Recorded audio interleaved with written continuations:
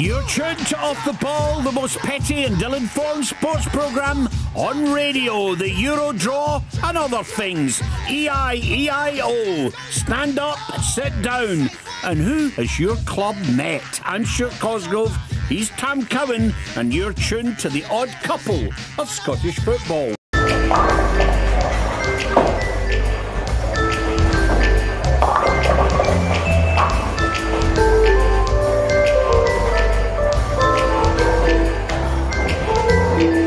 Yes, indeed. Welcome to Off the Ball. Tam, an unbelievably important day in the history of Scottish football. This evening, the Euro draw. Scotland, of course, in the pot. Well, pot 3. And we'll know who we face by, let's say, 7:30 tonight. Well, all I can say is, Stuart, there are bigger things in Scotland. Scottish people love their holidays. A lot of Scots go to Benidorm. So in the week that we lost Sticky Vicky, I want us all to think about that. When those ping pong balls tonight are coming out of the goldfish bowls, I hope we could just pause for a moment and remember one of the world's greatest cabaret acts. Well, thank you for that. I had never thought we'd start a show with that kind of tribute, but Did you ever see her? Whoever this adhesive alley is, I don't know. I've spoken to so many people this week who actually did see her act. It was amazing. And what was really sad, see, to be genuine and all, for her to pass away just before she could put up her Christmas tree. It was Enough! Right, on you go. No, I can't wait for the draw. Absolutely can't wait. I'll tell you who I'm looking for. Let's get your fantasy draw in, ladies and gents. Tell us who you really want. For the glamour, for the rivalry, to get our mouse absolutely frothing. I do want England, right? But then, of course, I want them to be anywhere away from where we are. Oh, do you? Right. Oh, no, I've got a totally different outlet. So I want England, and then I'm still no, maybe I've no keep my eye on the ball with European national football, but Albania doesn't look right in pot 2. So I'm thinking that they've still got some element of duddery about them. So I'll take Albania. And then I know there's playoffs still to come in pot 4. Maybe a wee Kazakhstan if they get through, or Luxembourg. Possibly. It's a bit of a long shot, I think, them getting through. But you did ask me who I fancied. So I'm absolutely shocked by that, Tam. That is proof that you're not going. Why? Because England. It's ABE, anybody but England. You don't want to be drawn in a pot. You're in Dusseldorf, and in your hotel there's 50 England fans. Can I remind you that the last time we played them, we gubbed them 0-0? I absolutely accept that there's a chance we could beat them. I just think for the glamour, a European tournament is absolutely a huge party for Scotland fans, right? And you don't want people with a long track record of spoiling parties. The European Championships are not the World Cup. They certainly are not. So I might have thought that is a matter of accuracy, Tam. That's got that extra lustre, the World Cup. This is the European Championships. So to pep it up a wee bit, I demand a bit of glamour. The only thing I would say... I think it's faded glamour, that. I think the real glamour is us getting teams where there's going to be an absolute celebration of European football. I think there's a chance we could maybe even get a result against England. So who you looking for? Right, I'll tell you what, let me talk you through them, then. So who you want now to pot 1? You've got Germany, Portugal, France, Spain, Belgium and England. Who would you like? I want Portugal. And you think what? Maybe we've got a chance of a result and there's a wee bit of glamour. And look, they've got a fan base, but it's not an uber fan base. You're still in the world here of getting tickets. You know? Right. So you're looking for somebody that's not going to mop up all the tickets, but actually play a wee bit of... No, fair point. Yeah. And whilst, people in glass houses shouldn't throw stones, the other thing I'm forgetting about England, we us playing England, it means that we're going to be in the same neck of the woods in Germany, and there's always... Let's be honest, there's always the potential for a wee bit of bother. And it also gives the media something to, go on about. They'd be spending their time looking for battles in pubs and things like that. I just don't want them anywhere near us. Let's see how your group goes. Frankly, Tam, yes? I am getting to the age where I do not want a plastic chair hit over my head. I know, it's a valid point. Aye. Right, I'll take you into pot 2. Yeah. Tell us who you want. We've got Hungary, Turkey, Romania, Denmark, Albania and Austria. All right. Who and why? Austria, because it will determine. Now, the downside of that is Austrian fans can, of course, get to the game very easily. I mean, literally a wee drive across the border and they're there. But I want to check out simply who does St Johnson's Sven Sprangler really support? Who even is he? Who's he? He is our wonderful holding midfield player from Austria. He's been a revelation and lives in Perth. And as soon as Austria comes out the hat, poor old Sven will be getting tortured. And you did bring your age. The old house. You did bring in your age as well, Stuart. I think the reason you're going for Austria, you're getting at the age of melancholy, and a wee tear would run down your cheek. With what song? With what song? What's the song that would always bring a wee tear to your eye? Oh, Edelweiss. Yeah, that's why you're going for Austria. Yeah. Let's be honest. Was Hitler no Austrian? Aye. Yeah, and he was a painter. Aye, house painter. Was he? Aye. Anyway, yeah, so we're going with, you've got Portugal. Mm-hmm. We've then gone to Austria. Then Scotland. Right, then Scotland. Do you know it was Eva Braun that invented the spot the ball competition? Right, pot 3, that'll be Scotland, right? Mm. And then this pot 4, so you've got Italy. What are Italy doing in pot 4? Explain that one to me. Italy, weird. Serbia.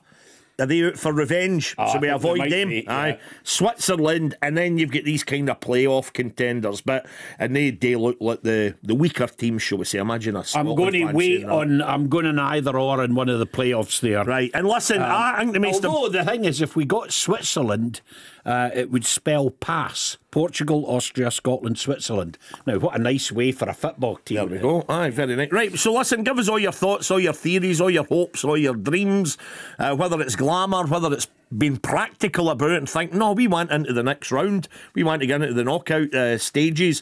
Who do you fancy in the draw tonight? I'm sure you'll join me, Stuart, as will the listeners. It's billed as 5 o'clock and it's been slated. I like that word for things. It's been slated for 50 minutes. I like that word in that respect. I do, yeah. But we hope it's no slated in the other respect because these things can go on forever. Yeah. So if it's on at 5 o'clock, and I believe I'm right in saying we'll get the wee plug in for Davy Curry and the Sports Scene Results Show. I think they've got it live. It'll also be live on Radio Scotland. Yeah. And so that's 5 o'clock, and we hope as build that it only takes 50 minutes and no more. And I don't intend, Tam, to provoke you by slaughtering one of your pals. Okay, go ahead. I hope to hell that Rod Stewart is nowhere near the draw. Oh, well, no. Can you think of anybody apart from dear old Alan McRae who has brought so much joy, humour, laughter, enjoyment to a basic football draw? Rod was incredible. A drunken Tory doing the draw? I think not. It was absolutely hammered. What a lot of folk don't remember. Do you know where that draw took place? It was at a ground after a Celtic game. I think it was actually Clifton Hill. Was it? It might have been one of the last things that kind of put Albion Rovers on the map. If I'm wrong with that, please correct me, but I'm sure it was a ground like that. And there's old Rod, say what you want about him, but a global superstar at Clifton Hill. It could have been somewhere else that night. I thought I'm doing a draw. Everybody was wanting him booked for every other draw. No, you were. Who is doing it tonight? I'm sorry, Tam, we're going to disagree about this. Right. I thought it was utterly humiliating, and I thought it made Scottish football look third rate. Right. Right, anyway, so... Not everything in the world can be considered to be a laugh. It was pitiful. Oh, you are getting old. No, a drunken Cockney Tory. He's a Cockney, he's drunken. He gave the guy who gave the middle finger to the Green Brigade. Listen, that was the week then, that was. Of course, talking of Europe, there was European football this week. If anybody's got any thoughts on that. I only heard the Aberdeen game on the radio, and so Stuart, I'm not sure. I heard that an Angus MacDonald scored a perler. Excellent. Was that for Aberdeen? I like Scottish football that sounds like he's Scottish. Oh, so he was with Aberdeen. Right, good, right. I wasn't sure who he'd scored for. No. Because I only heard it in the radio. No, but Angus MacDonald. Don't worry about him. They'll be selling them to Finland next week. Genuinely, any of my pals that are tuned in, I've still not seen that go. If you happen to have a wee clip of it, Dave Pam put on it on my phone, please. I mean, you know, I know you accuse me of being old now, but going back to the day, it's what would have been described as a raker. Aye, and I'll tell you what, going back in the day, Stuart, if we were kids, can you imagine those wee trucks, those wee diggers, whatever you want to call them? We've got two farmers joining us in the show, more about them in a minute. They'll know what these vehicles were called. Wow, it was like watching a mix of Top Gear with Strictly Come Dancing when you saw the way they cleared the pitch. Brilliant. It was Absolutely beautiful. brilliant. The choreography was amazing. And you'd love a shot in one of them. Aberdeen fans throwing snowballs, and no one saying there could have been razors in them. Ban it, stop it. There could have been a bomb in there. With snow wrapped around it.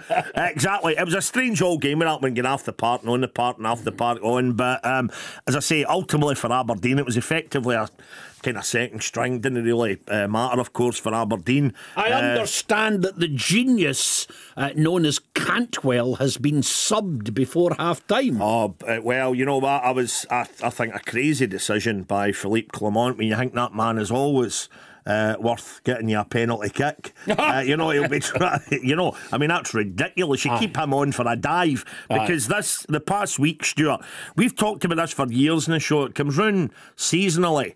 And about how we wipe out diving. And I'm sorry, with some ridiculous stuff in the show in the past, it was good fun about if you dive, you've got to play the rest of the game wearing a woman's dress and high heels. If you dive, you've got to wear a diving, old school Jacques Cousteau style outfit for the rest of the game. But I think the most sensible, and dare I say, it's always the one that I back. I think we need to make diving a straight red. Yeah. Because that's the only way as well. We're the best one in the world. See, and this week, of course, it was Todd Cantwell. We had him with a stoter. I think the worst for me was Kenneth Vargas against your mob. So I'll get in before you even say that. No wonder he gets surrounded by all the Saints players. It was absolutely unbelievable. And then you had big Celtic the other night. Desperate times call for desperate measures, you know. But I think you need to show a straight red because Todd Cantwell, when you think about it, Stuart, he's not really he's not like a Souness in the middle of the park for Rangers. He's not a guy that's maybe going to get involved in anything else. So he can take a yellow for diving because he's not going to get in for any big hard challenges. You know, he's not that sort of player. So it's easy. We yell it, don't worry about that. You know, and if they go to a penalty, hey, we've won a watch, you know. But I think it needs to be a straight red, and that is when clubs' own managers would clamp down on it, rather than as they all enjoy doing, having a go at any opponents that do it. I still say Stuart, and he's not at Motherwell now, so this isn't me just bowing to the Motherwell boss, but Stuart McCall for me remains the only manager that I have heard having a go at one of his own players, and he was a smashing wee player for us. We get two spells. First one was much better. Henrik Ojama, you remember that? I do remember him. But he was prone to going down too easily. And to be fair to Stuart McCall, entitled to? No. And Stuart McCall came out and he says he said publicly that he was embarrassed by that, and it said, I mean, that wasn't Stuart McCall was a player, right? He was the fiery guy in the middle of the pitch. But then, as I remember him saying, he was embarrassed by Ojama. And I remember him saying it a Motherwell would have thought of Rod Stewart being jaked at the cup. I remember Stuart McCall saying it a Motherwell do, and he said that wee guy's brilliant. He's not used to me sitting in the stand because he's been suspended for diving. So if players you don't want them suspended, if managers don't want their players out, goes for a straight red, and I'm telling you that'll knock it in the head. Anyway, I read a very, very regular Hearts correspondent in the media this week who literally wrote 100 things about Hearts and ignored Vargas' dive. I don't like that. I think that when you support a team, that's fair enough. I do. And when you write about a team you support, that's also fair enough.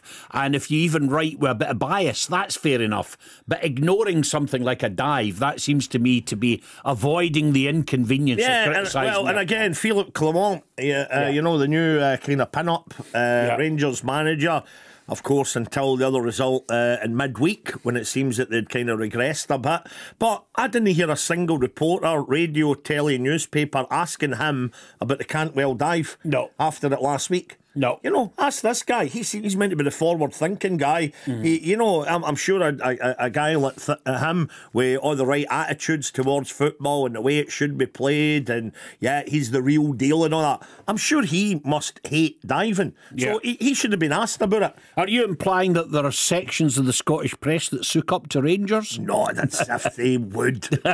You're away.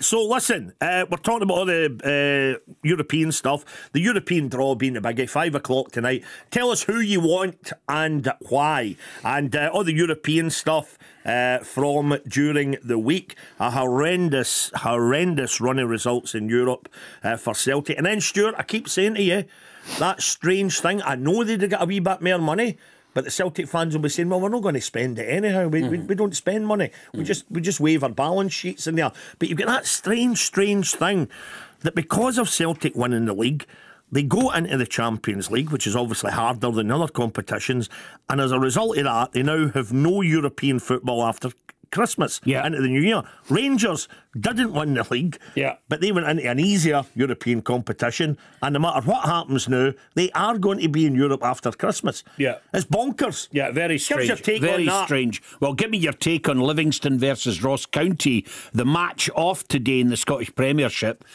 because of snowbound Livingston. But here's the thing, Have you got them all there that are off so far? Why don't you rattle through them? Livingston, just staying with that, Livingston, rock bottom of the league. I think they needed to get something out of that game with Ross County. Ross County had a good win against St Mirren at home midweek, and that's just given them a wee, it flickered them up the league above Motherwell, above St Johnstone, and you just feel that if Ross County had got something on the road there, it would have been a powerful result. Livingston would have been rock bottom and struggling. Yeah, well, I must be brutally honest, Stuart. You look at the league, you take Celtic and Rangers out of it, and you look at the general standard of all the other teams. I think this is one of those seasons that anybody could finish third and anybody could finish bottom. Well, there you go. I would hate to try and predict it now. Every man in their dug appeals to be saying, yep, I think that's Livy, it's there. They don't seem as resilient as in previous years. They're not picking up any sort of results. Davy Martindale, if he had any hair left, he'd be pulling it out. There's all that going on. Everybody saying it's probably their year. I think they'd have wanted the game on, and they would have wanted a win, because a win would have been... I'll tell you who's glad it's off. It would maybe even be Aberdeen, because I think if results had gone a certain way, Aberdeen could have finished this weekend bottom of the league. Aye. Which isn't a great look. No, it is not. Anyway, can you rattle through all the other games that are off, Scott? Okay, the games that are off. In the chat, we've mentioned the Premiership. That's Livingston and Ross County off. In the Championship, Ayr United versus Arbroath, Dunfermline Athletic versus Queen's Park, and Greenock Morton versus Dundee United. They're all off. In League One, Alloa Athletic versus Annan, Falkirk versus Cove Rangers, Kelty versus Edinburgh City, Stirling Albion versus Montrose. They're also all off. And finally, in League Two, East Fife versus Spartans and Elgin City versus Clyde, all off. Right, there we go. So, moving on as well. That then raises the spectre, probably one of the greatest discussions we've ever had on Off the Ball. Clyde's game is off. Which bar in the Byers Road does Ian McCall go to this afternoon? He'll be tuned in. We go back there. He was Ian, regular correspondent on the show via text, but I think they get Aberdeen in terms of the old Kerching and the Scottish Cup draw. Correct. That's exactly what Clyde needed. When they're looking at, saving the club, as I say, all these teams, Stuart, not one of them has bounced back when they've fallen down the trap door. Clyde, and we all know it was a number of years ago, but, winning the Scottish Cup twice, I think it was in the late 50s, a club with great history, a club that, you immediately think... Is winning the Scottish Cup twice something that you... Aye, all right.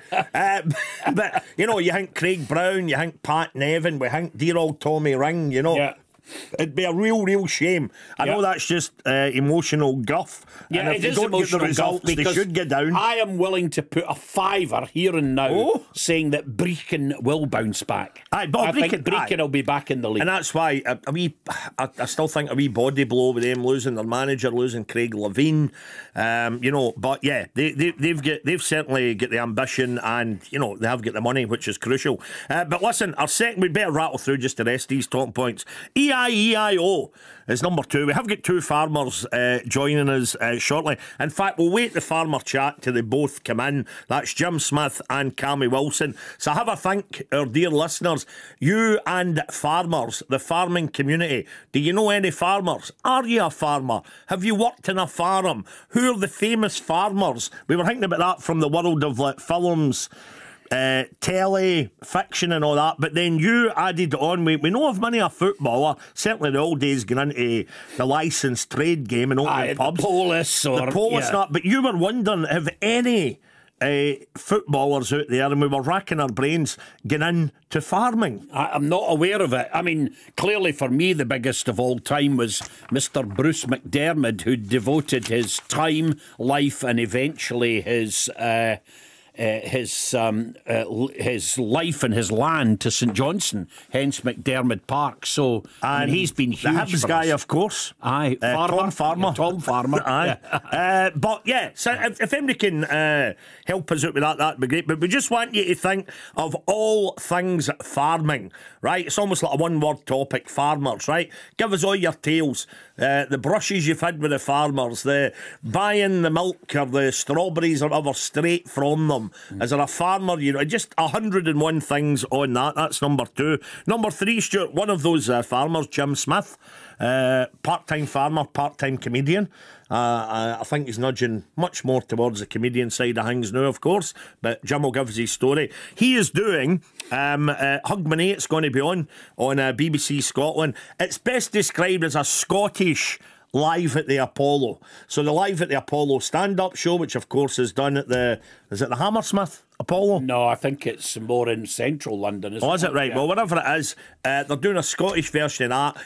I hope Jim's no missed a trick, because if you're going to do a Scottish version of Live at the Apollo, what is on the grounds at where the old Apollo in Glasgow, the famous Apollo? Well, where Green's Playhouse was, and then the Apollo. Then the Apollo. What's there now? What's there now? Aye, what is there now? We need Billy Sloan. Aye. Billy, what is it that's actually there now? That would have been a wonderful place to film this. But Jim will tell us, I hope, who's going to be on this. Strictly a Scottish version of Live at the Apollo. And we're asking you, stand up, sit down. Stand up, sit down. Who are the stand-up comedians that have had you? Standing ovation. And who are the ones that you would stand down? Yeah. Tell us the great comedians that you've seen and the ones that were absolutely rank rotten. Stuart. And within 5 years, Tam, I want you to tell me, when did the term stand-up enter the popular vocabulary? I would have guessed America, and I would have guessed the late 50s, early 60s. Yeah. And the advent of comedians going on, maybe like chat shows. Yeah. Like, who was the guy that gave the Beatles the big break? That wee guy? Ed Sullivan. Ed Sullivan, right. That's what I would have a guess at that. I would say late 50s, early 60s. And why were they called stand-up then? Because that was it. They just got out and they stood up in front of a microphone. Yeah. And normally with a mic stand as well, right in front of them, rather than sitting down. Yeah, because it's actually gathered. So was Dave Allen a stand-up comedian? No, because he sat on a little stool. And how much did you want one of the wee stools where the wee table thing had been welded onto the seat? Yeah. And you could just have sat there with your drink and all that. Fantastic, yeah. And of course, like Celtic, what did he have in common? Like Celtic? Yeah. What did Dave Allen have in common with? Yeah. It must have been a meeting with the Pope. Correct, you're on. Yeah. Because that's great. Well done. That takes us to our fourth topic. Just before we brush by that, so we want the very, very best of stand-up that you've seen and the very, very worst. So best, who are you going, Mr. Stewart? What's the best you've ever seen? Well, the thing about it is when Billy Connolly was at his early height, he was stand-up, albeit that he had his banjo and he would sing songs. He had pretty much left the Scottish folk circuit behind and had started observational stand-up comedy. I think he was probably at his early height among the best that you could ever imagine. That may well be a Scottish thing because he mattered to us, but nonetheless I would go with early Connolly. Right, if only because everybody will say that. I better kind of set the trend. I'm not even going to mention Billy Connolly because it's far, far too easy. So I'll jump down one place and I'll say in terms of live, this is great, because I'm a firm believer that, and I showed you these photos, Jerry Sadowitz, who we've based seen, could never have him in the show, absolutely over the top, and it always says so in his posters, his promotional stuff, you know, if even remotely, in any shape or form, easily offended, don't come near the theatre. Don't pay for a ticket. But what I loved, the photo that I showed you last week, that it was my pal Sanjay, who's got the Murphy's Pakora Bar in Glasgow. He took another mutual pal, my pal Raj. So, and Raj always wears the crisp white turban. The two of the boys went to see Jerry Sadowitz, right? And you used the term "my pal." It was great. It was great. And then what was great? They got Jerry Sadowitz back to the Indian restaurant. Yeah. And he was meant to be a brilliant guest. He sat there having a laugh and a joke and a carry on him. He didn't petrol bomb the place. No. He had his pakora, thanked him very much, and went home. And you think it's an act that he does. It's an act that the guy does. I know you'd met him personally down south, and you know a bit more about him. I think he's the man. I think this is a sad thing that I'm going to say. Right. I think that he is a Scottish genius that has been badly and sadly overlooked and often quite marginalised within traditions of Scottish comedy. I think he's absolutely phenomenal. And look, here's the bottom line is you enter into a contract with him, which is if you don't want to hear jokes that kind of twist the logic of popular culture and take risks with people, don't go to see Jerry Sadowitz. But if you do and you want to enjoy a good laugh, leave your senses at the front door and just get in there and get a laugh, right? Which we all need to know. Turn on that telly and it's scary. Right, so we're asking you the very best and the very worst day. And that's only the one show. I was waiting to say that was Motherwell sports scene or something, right? But I'll take that, and as Stuart says, Dave Allen indeed had an audience with the Pope. Dave Allen, very, very... a lot of his comedy about the Catholic Church, sketches and all the rest of it, jokes, everything, right? That was his kind and of he often dressed up as a bishop. all the time, all the great sketches. But who has your club met? So, all the photos doing the rounds of Brendan Rodgers with Pope Francis, some brilliant, brilliant photos. The Celtic squad, backroom staff, whatever, directors getting an audience with the Pope. All the photos are doing the rounds, so we really want you to think long and hard. Mainly because we were struggling with this morning. But who has your club met? Can you think of a picture involving your club and somebody famous, your manager and somebody famous, maybe a bit of a strange one, or any of your players with somebody famous? Now, we were scrabbling about with this, so weak input here from me, but David Murray, right, Rangers chairman, Rangers owner, he was very pally with Sean Connery. So it wasn't the first time you saw the photo of the two of them up in the director's box. You've just asked for your club. Why did you jump to Rangers there? Well, because, what, did you send that in by email or text or was that a DM? You mentioned, your club. So for the Rangers fans that are tuned in, that is your club. Yeah. So that's the famous one, and I can't think of a Motherwell one anyhow.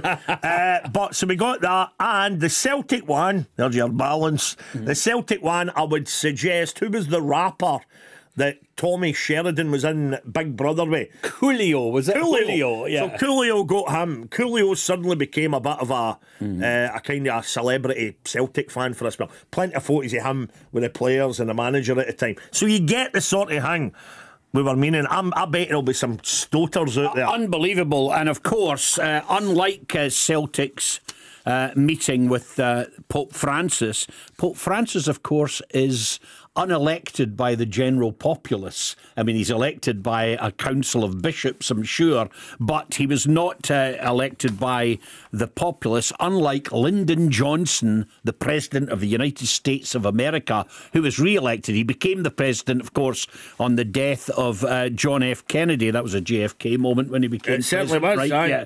And can I just say that in '67, when Scottish teams, including Aberdeen and Dundee United, went out to help promote American soccer, Aberdeen became known as the Washington Whips. All right. And it was Eddie Turnbull who'd gone with them as their manager. I remember you telling me that years handed ago. over a season ticket book for Pittodrie to the President of the United States of America. And can I just say, I did a wee caption competition with that photo, Brendan Gee and Pope Francis, the Celtic top with Francis in the back. And the winner of it was very, very clever. Hello, actually a pal of mine, but it's fine. Bill Caven, hi Bill. His winning entry was the Pope being very excited and saying to Brendan, has Michael Matheson signed that? So, you know what we're after there. And just one last thing, the team of the week, and, well, we're going to be joined by Jim and Cammy. Can I just point out to an absolute fact that we sometimes forget about Scottish football? When would Brendan Rodgers have done that as a Leicester City manager? Not a hope in hell. No. And you tend to think that we often talk down our game and that everything in the English Premiership is brilliant. But if the Pope had got an invite for Leicester, he'd just said, "Oh, give that to somebody else," you know. Of course he would have done, you know. Aye, there you go. Right, if you've got any thoughts on that as well, we'll take that. But for Jim and Cammy, who'll be joining us momentarily, we're going with the Farming 11. The Farming 11. It's the only way we could go today. And we had John Barnes. Yeah, I like it. Yeah, Barnes. Davy Hay in the barn. Hay, and just one for the farmers, and we'll get the truth out of them with us. Subsidy on Dublin. There we go. We saw the boys coming in their Lamborghinis today. They'll be pleading poverty, of course, publicly. Yeah. But good on them. I wonder, has the arse fallen out of the subsidy thing since we left Europe? I think you're asking the wrong guy. I'll kind of shelve my chat. Yeah. Aye. But anyway, so we're going to be joined by the boys soon. Packed show. Jim Smith, Cammy Wilson will tell you much more about them when they come in. But that was the week. Who do you fancy for Scotland's group when the draw is made for the Euros at 5 o'clock tonight?